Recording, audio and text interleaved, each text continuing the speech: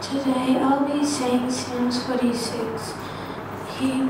The Lord God is our refuge and strength, a very present help in trouble. Therefore will not we fear, though the earth be removed and though the mountains be carried into the midst of the sea, though the waters thereof roar and be troubled, though the mountains shake with the swelling thereof.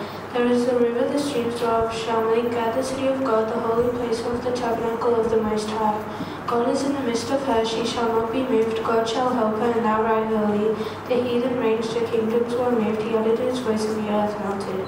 The Lord of hosts is with us, the God of Jacob is our refuge. Come behold the works of the Lord, what desolations he hath made in the earth. He makes wars to cease unto the end of the earth. He breaks the bow and cuts the spear in sunder. He burns the chariot in the fire.